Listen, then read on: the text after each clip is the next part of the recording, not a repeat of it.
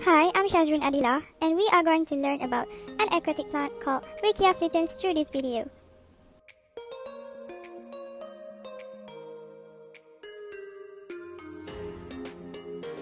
Firstly, we are going to learn about the plant classification.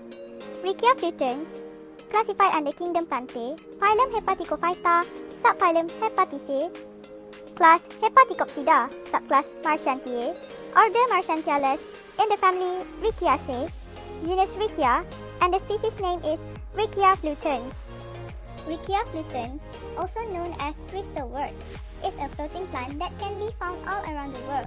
It belongs to the Ricciaceae family and was made popular by the famous Japanese aquascaper Takashi Amano. Although it had already been previously discovered and catalogued by Linnaeus in 1753, Takashi was the first to keep it submerged in one of his tanks. There are actually 4 different varieties of this species that originate from Thailand, Singapore, Europe and Japan. However, only the strain that comes from Japan can truthfully submerge. Riccia fluitans will usually grow into thick clumps of sharp vivid green threads. These threads appear to be clumped together and will grow into a ball-like shape if it is not trimmed. Much like moss, crystalwort does not have a true root structure, but it still can anchor itself to other surface over time.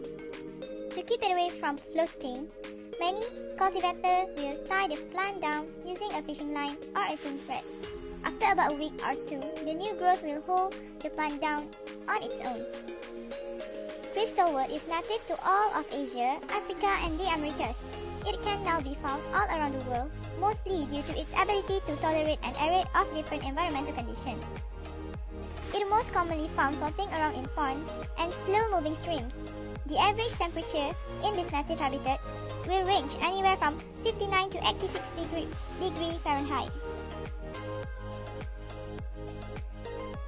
Riccia fluitans is very easy to cultivate.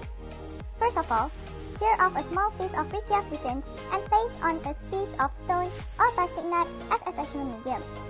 Next, wrap Riccia fluitans line around the plant and attachment medium and then tie into a knot. After that, trim off any excess Riccia fluitans line, and lastly, place it into the aquarium laying on the substrate. You will see it growing after a week or two. To see it more clearly, let's watch the video.